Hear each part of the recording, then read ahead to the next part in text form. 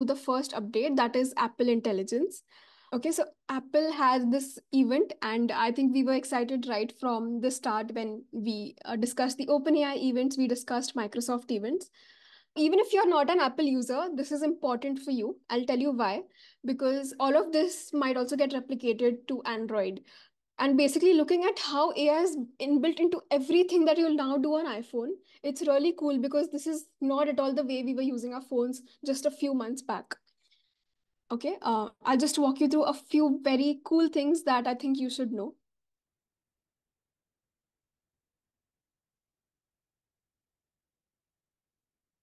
Okay, so the most interesting part definitely is that it is now going to be partnered with OpenAI. So you are now going to use Siri with ChatGPT. And I think that is one of the biggest, most important updates. They've announced their partnership, but all of these features will be releasing much later in this year. It's not yet released right now. So basically, now it is inbuilt in every single tool that you use within your Apple ecosystem. If you're writing emails, you will just have ChatGPT that will give you recommendations and all of that. If you're messaging, you have it right over there. If you see here, right? Like you can make the tone more friendly, more professional, more concise. All of these things you can rewrite using AI if you're writing an important message or something like that. And all of these options will directly be embedded within each of these apps. Like you won't have to go to separate, you won't have to go to ChatGPT separately, get the output, and then go ahead and paste it here. So super cool things. And you can see how it will generate images from notes as well. Like there was a rough sketch of a building and of some architecture, and this was the image that it gave. So extremely cool things are there. Yeah, some fun things like you can generate your own emojis if you just describe it. Like it's super fun. Yeah, so basically within Siri, you can see here you have ChatGPT inbuilt, right? So Siri can now access ChatGPT, and I think it's very easy. Like they're just making it simpler for us to use AI with every step.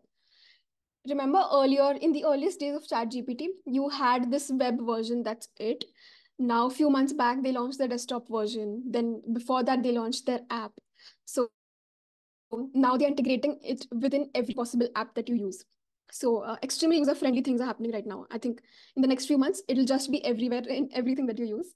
Yes, ChatGPT integrated, which was a major news. Few quick updates on. Also great when it comes to images. Let's jump in with Genmoji. You want a T-Rex on a surfboard? You've got a T-Rex on a surfboard.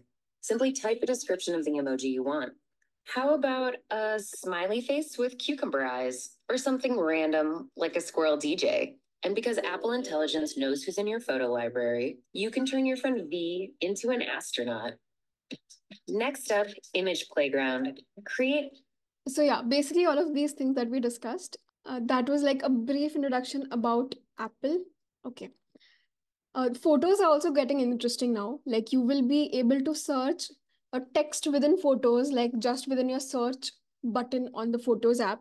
And this is extremely cool. Like I remember I've taken a photo of a book from a bookstore that I wanted to read a few years back. And I simply have to go to photos, search books, and it'll give me like all the photos where there are books.